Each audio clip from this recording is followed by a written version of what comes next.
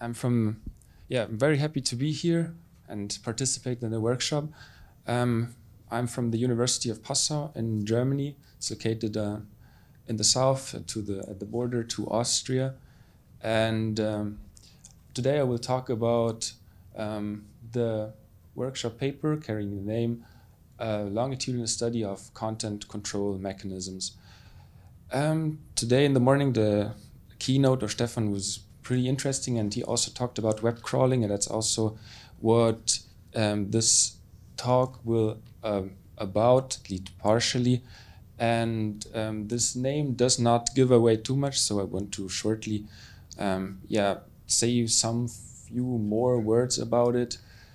So content control mechanisms, as I said already, it's going into the direction of web crawling. So it wants to answer the question how content creators and publishers of web content, so not only social media, but I'm talking here about all kind of regular web documents, HTML documents, how people who put that kind of web content online are able to control how their content is accessed and used by others. Motivated, it is, of course, by the recent biggest event, the breakthrough of ChatGPT and also other applications of generative AI, which caused a big concern among all people who create and publish content on the web, as large language models are able to imitate and reproduce the data that they were trained on, and as a consequence, data which is put online might lose its authenticity or value if it is reproduced. So there is a big concern which is true for all publishers, but particularly the large ones, as you see here, New York Times or Getty Images, are actually filing legal actions due to copyright infringement. As a consequence, this led to an increased awareness for data control and sovereignty, and publishers want to keep their data out of the training data sets of generative AI models. And how can they do so? This is the question that stands as the motivation here. Technically, it's possible by restricting the web crawlers. In the morning, Stefan mentioned that there are APIs for getting interesting web data from, for example, social media pages. But on a rather general term, the software to use here are crawlers that automatically traverse the web in order to collect data on a large scale for example, search engines or digital libraries. The use of APIs is rather the exception of the rule, I would say. These web documents, or also the web servers that host the web documents, then contain terms of use that they put on the content itself. A very important protocol in that regard is the robots exclusion protocol, which I will introduce shortly. Another way of doing so is specifying license-related meta information in the web document. That is rather more fine granular in comparison to the robots exclusion protocol, which is, as we will see later on, rather common, but coarse-grained. I put here a screenshot of the robots exclusion protocol of New York Times, just as an example. It is always in the root directory of a website and hosts information in a machine-readable way that is accessible to web crawlers. As I said before, New York Times is in a lawsuit against OpenAI, I think. So yeah, their robots.txt file is also very verbose, as they have really incentives to protect their data. They specifically say in a comment at the beginning here that they want to prohibit the development of any software such as machine learning, artificial intelligence, and or large language models, and it pretty much sums up what is the intention of a lot of content creators and publishers, which caused the current, I would say, debate or discussion on web publishers' control. Robots.txt files then contain user agents. The star here is the general global user agent as the wildcard, and this user agent instruction line is followed by disallow or allow rules, which specify the URL path pointing to the content on the website. Furthermore, down the robots.txt file, you see more user agents which are excluded, meaning that the crawler with the corresponding name is not allowed to access and further on use any content on that website. So in our work, we were looking at previous web crawls in order to answer the following two questions. The first one is, what are the prevalent mechanisms to put condition on the usage of web content? And the second one is, what are new technical approaches in response to the current debate on web publishers' control? And what is their uptake? Are they really used, or are they just good ideas?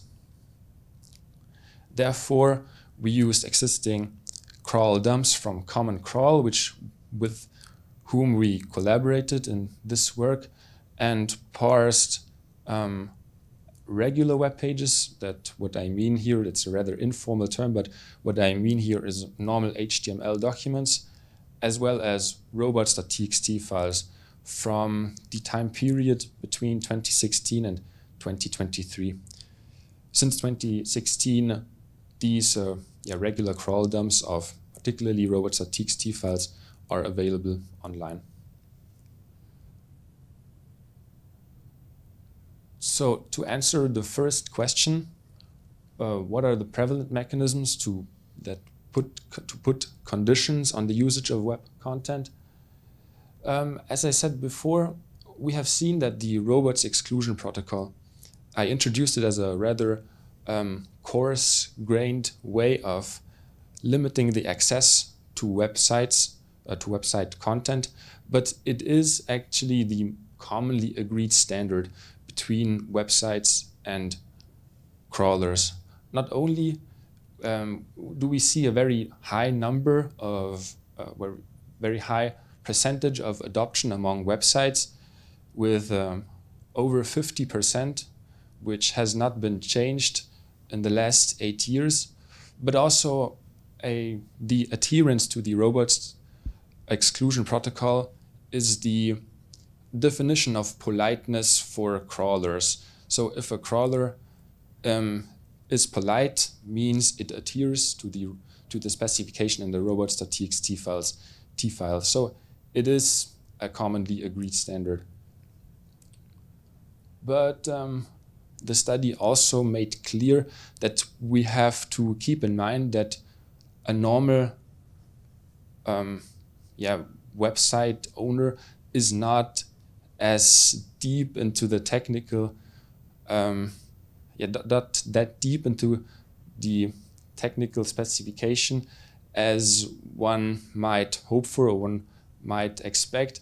A lot of them do only use like templates from the content management system they use, or they use a very short file. So it kind of grounds the assumption that you put on the operators of websites. They might not even know what a robots.txt file is. Not all of the operators of websites know this.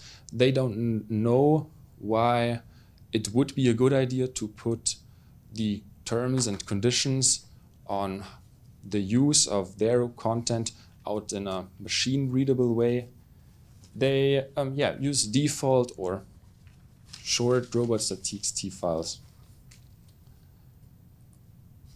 Further on, we looked at the license-related meta information that we can find in the HTML pages.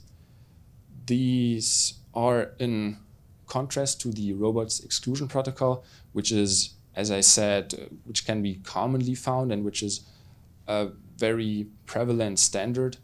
This is not true for license-related meta information on web pages. They are only partially used.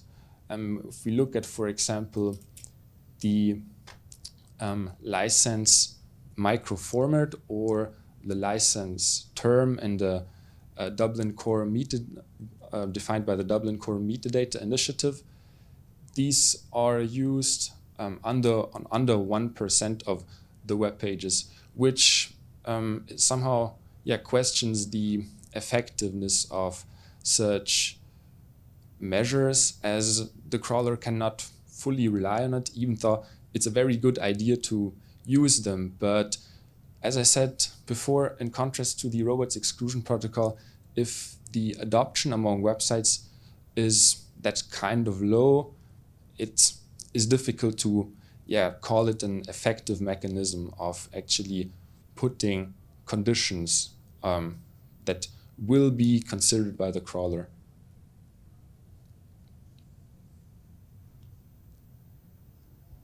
The second question is, what are new technical solutions that came up in response to the debate on web publishers control, and what is their uptake? In another work, we looked at a list of ideas and initiatives that came up at the end of 2022 and during 2023. Some of them are scientific publications, some of them are web standards, and some of them are also quite practical solutions from tech companies. And unfortunately, none of them is used in a more or less widespread way, besides the extended user agent from Google, and that one I want to talk about a bit more. So this is a scroll down just a bit further in the robots.txt file from the New York Times, and you also find that user agent from Google extended here, which is one of many user agents that particularly define a content usage for the development of the respective AI applications of, in that case, Google. There are also other that kind of AI data scrapers.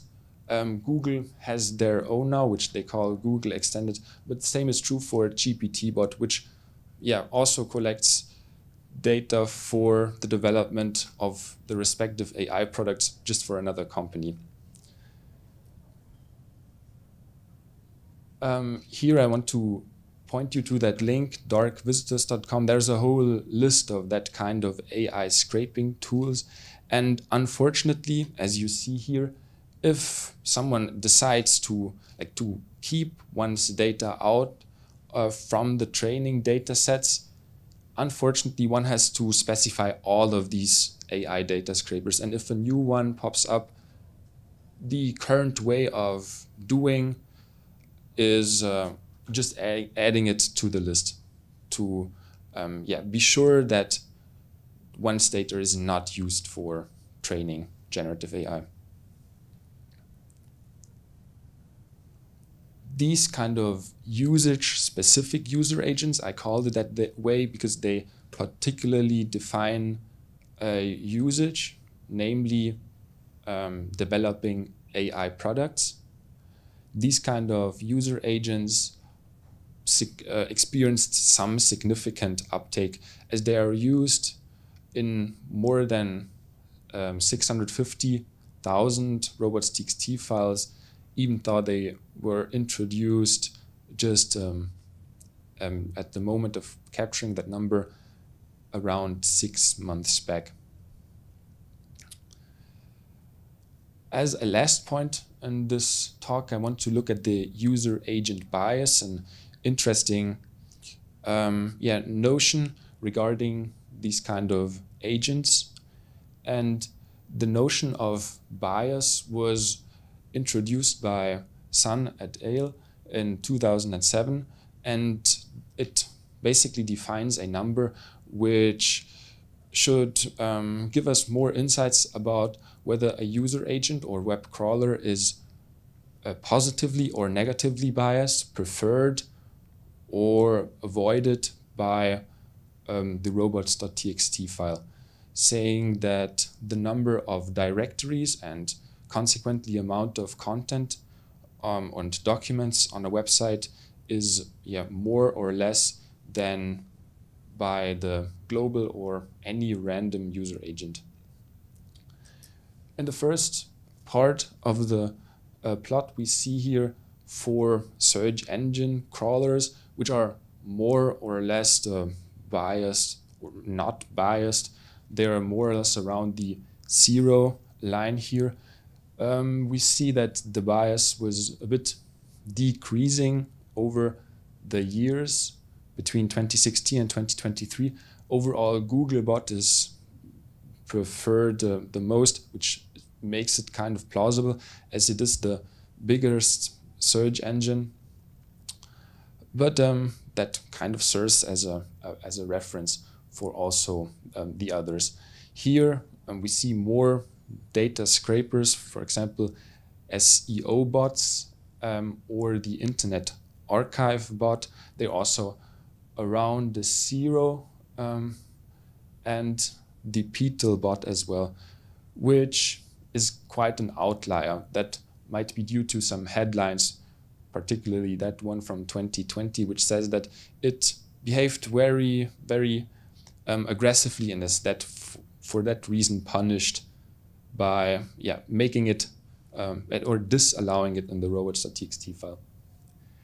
And now to the interesting part, let's look at the new AI data scrapers, or in case of the CC bot, user agents which were made as AI data scrapers. They are as well negatively biased, which kind of gives away a stance of the operators of websites, which are clearly avoid their content to be used for to be scraped by AI companies. That is underlined by the next measure that we look at, which is the frequency of disallow all instructions. As here on the left side you see an example, it just means that in the robots.txt file a particular user agent is categorically disallowed, which is basically the case for the Beetle bot, which is kind of an outlier as we saw before, as well as all these usage-specific user agents. So the takeaway here is, as soon as for example, GPT bot is in a robots.txt file, it's basically used for disallowing all content, which again, as I said before, gives away the stance of the operators of websites. Coming to the conclusion, so at the beginning we said that the training datasets might contain the content, might contain web content without the consent of the rights holders of these data, which is the author or publisher, depending on the case. And that led to problems, namely, it led to a big discussion on the topic of web publishers' control. We found out that the robots exclusion protocol is, regarding that discussion, the most common, also most effective solution, even though it's rather coarse-grained, particularly coarse-grained in comparison to other ways of specifying meta information on websites. But for example, specifying meta information that point to license, for example. Here you can specify conditions which are way more fine-grained. But unfortunately, these kind of technical approaches are only partially used. At least they're not as commonly used as one could call it an effective way of actually communicating terms and conditions to crawlers, as their adoption is too low, which is kind of counterintuitive, because new legal regulations, as for example the copyright protection regulation in the EU, which is called Directive on the Digital Single Market, which was released, I think, in 2019, particularly mentions the importance of machine-readable annotation of content, web data particularly. Nevertheless, we barely find it, which it's in that way kind of sad.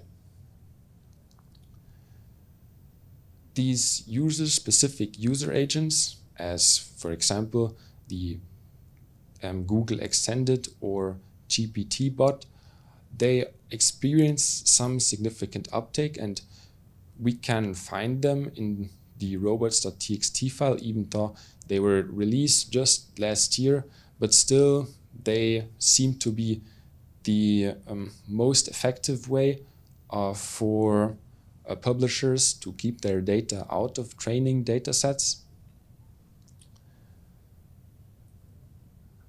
And we furthermore saw that the clear stance of the operators of websites, which is expressed by, for example, the categorical disallow in the robots.txt file.